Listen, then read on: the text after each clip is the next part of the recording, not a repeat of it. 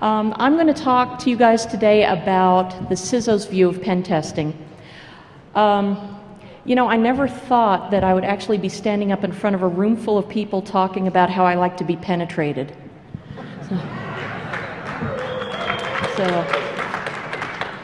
So yeah, but it's Vegas, so I guess everything goes. I think I have to define pen testing first because there are a couple of different ways that you can slice it. First of all, there's the do I get in, you know, guns a-blazing sort of pen test. And then there's the horizontal sort of assessment where you're trying to catalog all of the vulnerabilities at a given site instead of a binary do I get in or do I not get in. And which one to use is actually a pretty big problem, especially when it comes to a pen test that is supposed to happen for compliance or for due diligence. So when I was ordering up pen tests in my previous life as a CISO, I would do either one depending on the requirements. And one of the things that I heard about at ShmooCon, I think it was last year, there was a big debate about whether it counted if you didn't exploit a vulnerability when you did a pen test. And so people were saying, no, you have to exploit it. When I was asking for pen tests, you know, on production systems, I would say, do not write anything anywhere. If you tell me how you're able to get in, I'll take your word for it. But there are some pen testers who felt that that was cheating and, you know, that was unsatisfying. And so I just wanted to say that it's not about your satisfaction, it's about mine, especially since I'm paying the money. So if I want you to go low and slow or really fast, you know, that's my call, not yours. So, you know, thank you. There are just so many analogies that I just can't escape here, so I'm just going to relax and go with it.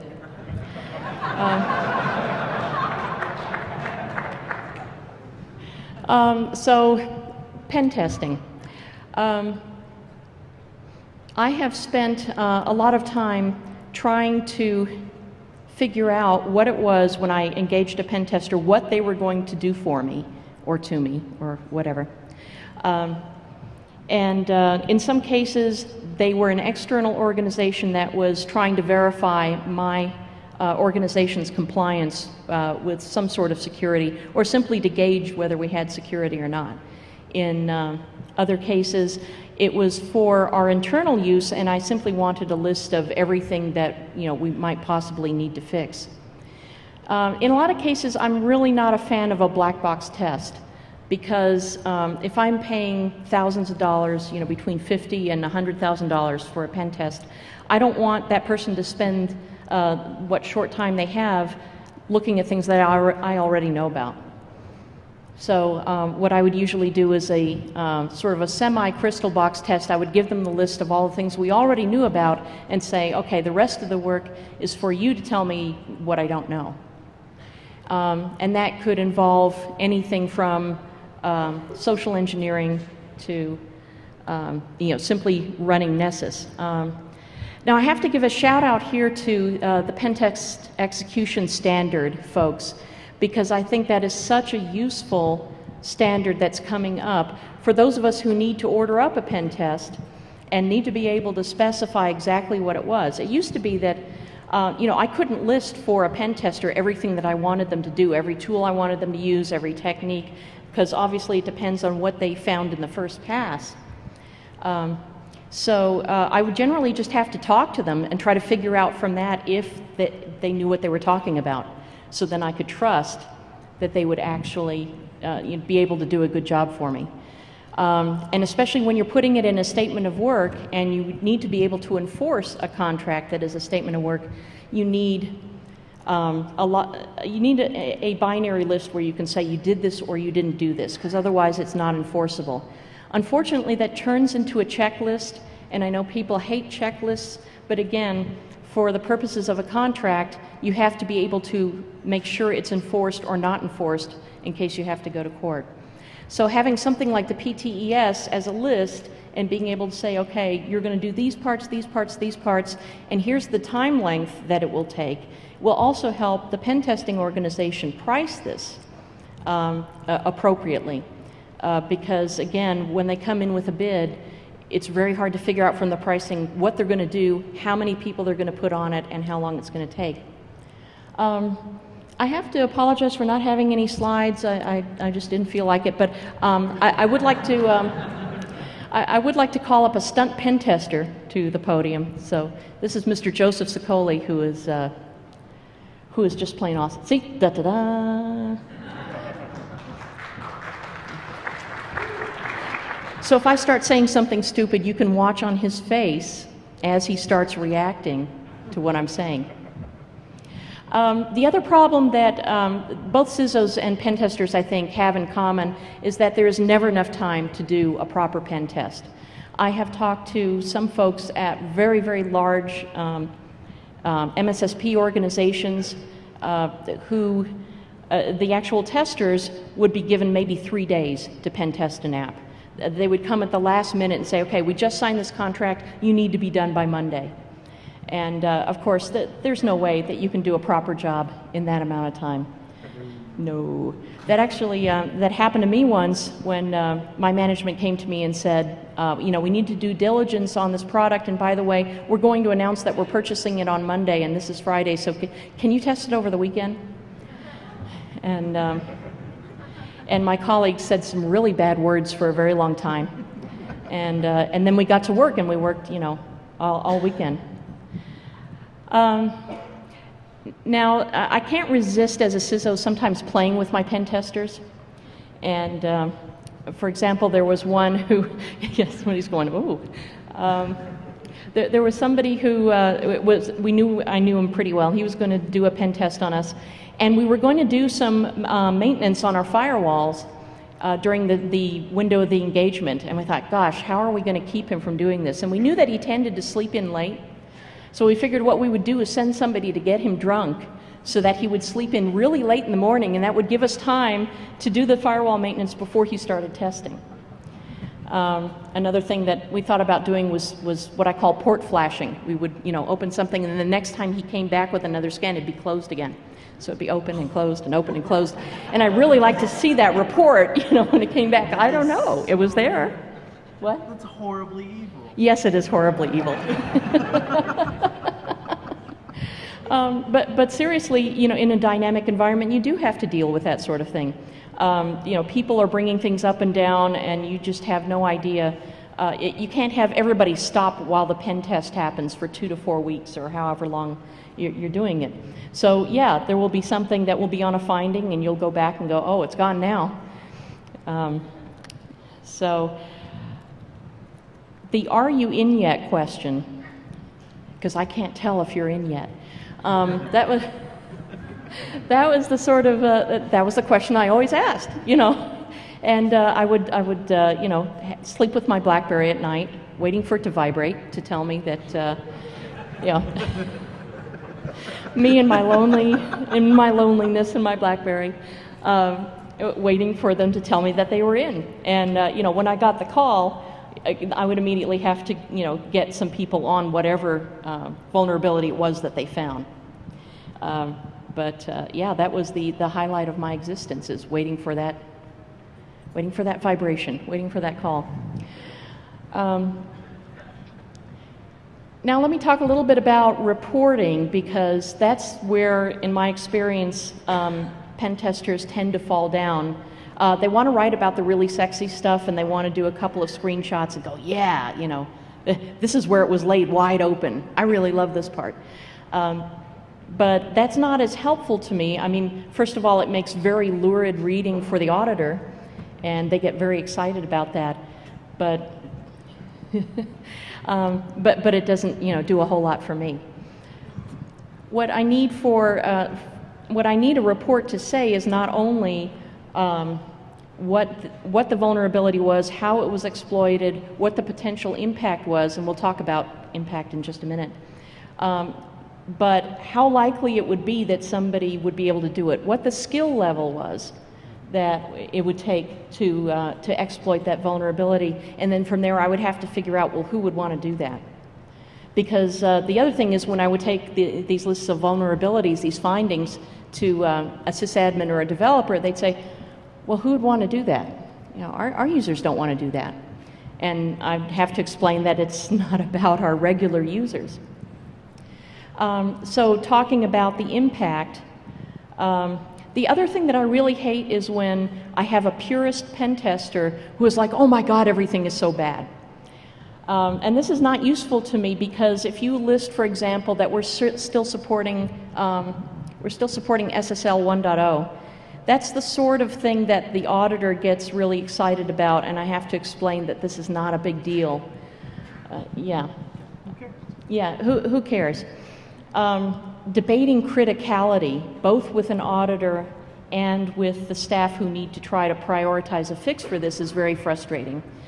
First of all, auditors generally don't tackle risk. And I know that sounds kind of weird, but if you've worked with an auditor, they are not going to talk probabilities with you. They are going to talk about, you know, it says here in my list that this is bad, and you have this, therefore you have to get rid of it.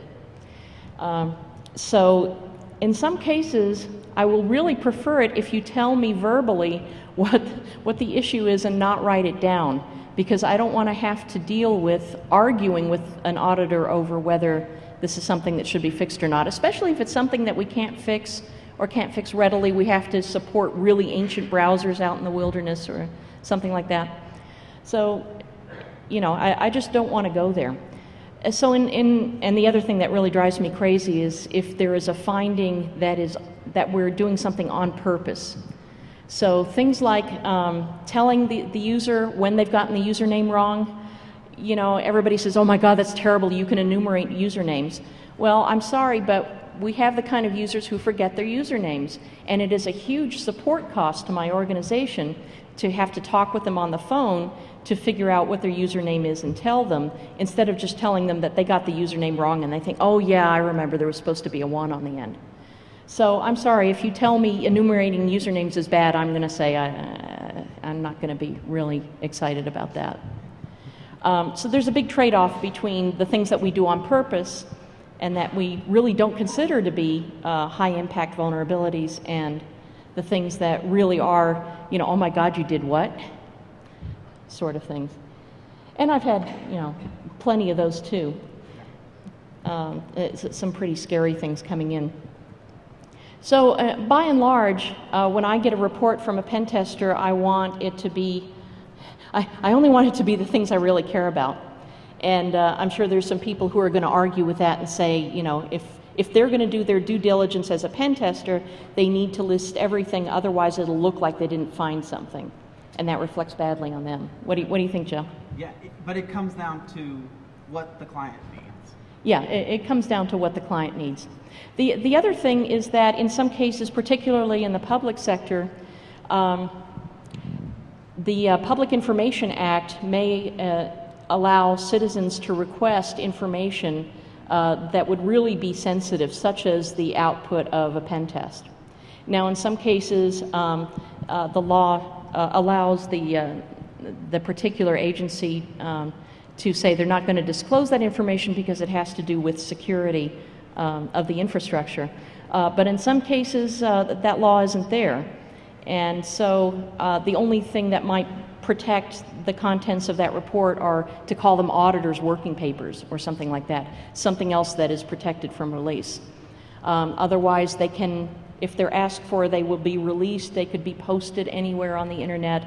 Yeah, I'm really not a fan of that, and neither is my management.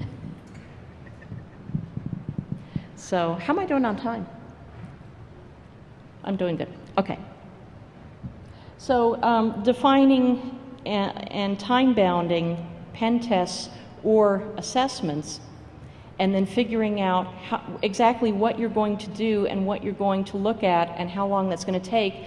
I know that in some cases the CISOs can be really unreasonable on that. Like, here's a Class B, I'll see you in 2 weeks. That's not helpful to anybody. Although I like to do that too, just to see their faces.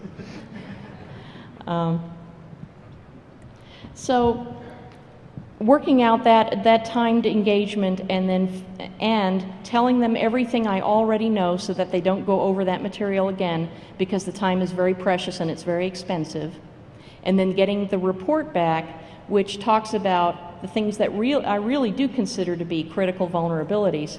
The one other thing that I really appreciate from a pen tester is the description of how easy or hard they think it is to fix.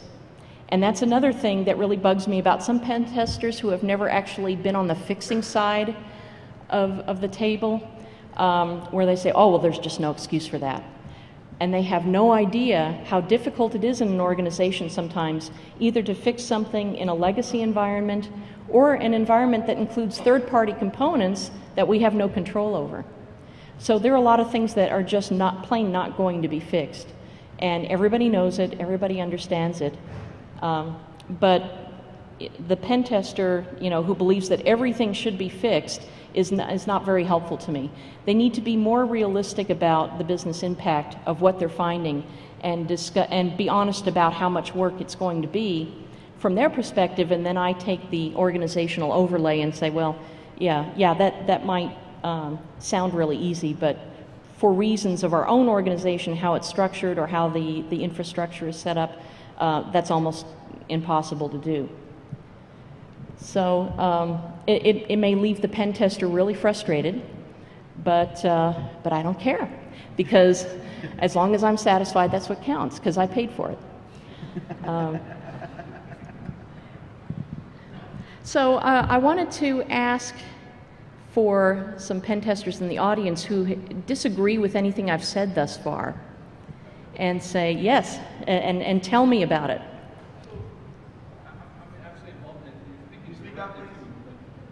I'll repeat it after he says it. I'll use my louder voice. Yeah, use your outdoor voice. You're speaking directly to a topic I'm encountering right now in an assessment, so it's kind of glaring out at me. But yeah. In this one particular case, it's something that I couldn't, in my right mind, leave off the report or not report on. Mm-hmm. So even though in this particular case it's a third-party app on a legacy system, that they probably can't get fixed. Mm-hmm. Even if they wanted to. So, what would you say do with that? Okay, so if I understood that correctly, the question is that you don't feel you can leave off any sort of finding, even if it is on a legacy system or a third-party system that can't be fixed. And so you're asking what I think I should do about that. In some cases, I've seen two versions of reports. One is the verbal report, where they will tell me exactly what steps they took, what the vulnerability was, what they got, and then there will be the for general publication report, which will simply say the equivalent of, there was something really bad here, and it might allow access to personal identifying information. So I know in my working notes exactly what the problem is, and so I can follow up and see if it is really fixed. But in any document that might have to be released, either to senior management or to the public, it just says something very vague. And actually, state auditors will do the same thing. They will, if they're looking at something and they have a finding, they would often call me up on the phone and say, okay, here's the finding, here's what we have a problem with. But then in their report, they will just say, oh, there was some general badness here. And that's the agreement that we have, both to get it fixed and yet not to make anything too explicit in writing that might come back to bite us. Does that answer your objection, or is that still? It's a fair statement, and that's kind of what I'm doing now. I'm basically generating two reports. Mm-hmm. One, for the engineers at the office, and then one that they can present to their audit. Yeah, so you're already doing that. One for the engineers, one for the auditors, and everything. Yes, sir. So I want to give you a chance to clarify something you just said, because it strikes me as very wrong. Okay. And that is that you said you wanted some things reported to you verbally only, and not down in writing. And it sounds like you're trying to avoid regulatory scrutiny, and that strikes me as unethical. Okay, good. Very good. Okay, so what he said was he felt that my requesting reports verbally without putting them in writing might be seen as a way to skirt regulatory requirements or reporting requirements, and that strikes you as unethical. That's very fair, and I think that in some cases, especially, this is really sticky stuff, especially when you're talking about the public sector, because there's the need to protect the infrastructure, and that includes not publicizing vulnerabilities, but there's also the requirement to fulfill any reporting requirements that are there. The thing is, though, that especially in legislation is very, very high level. It doesn't say what you have to report in a pen test. So it's often up to my judgment to say, here's what I think the public needs to know or deserves to know, and here's the stuff that I think they don't need to know, and yet it may be an internal report that I give to my management and say, you know, here's what they really found, and this is when it's going to be fixed. But there's a big, you know, gap in there. Yes, sir. You're in the back.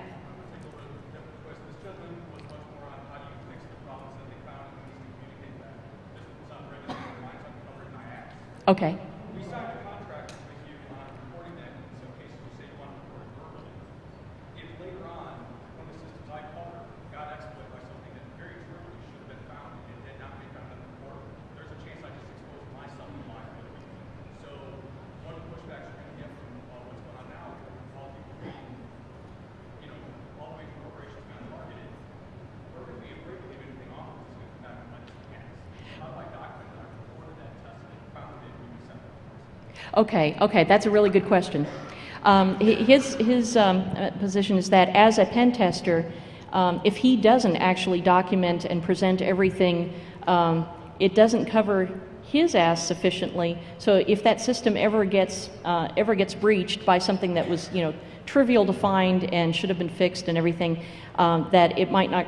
He's afraid that it would come back to bite him, and someone might think, for example, that either he didn't find it, which would, you know, really reflect badly on him, or he reported it, but, you know, we chose to ignore it. And, you know, you want to make it very clear which part of the risk acceptance is ours and which part was you doing your professional job, right, and making sure that that everything you found was communicated in a particular fashion. And in some cases, it just comes down to level of detail. I mean, there are a lot of things where I would say, yeah, you know, we have to list that this was found, but we don't have to say exactly what steps you took to exploit it. Now, whether you feel that that's not being forthcoming enough with an internal organization or, say, with an external product, that's something we can debate in the Q&A room, because I have like 1 minute left. So I will wrap this up. But if you would like to talk about this more, thank you very much, and good luck to all of you out there.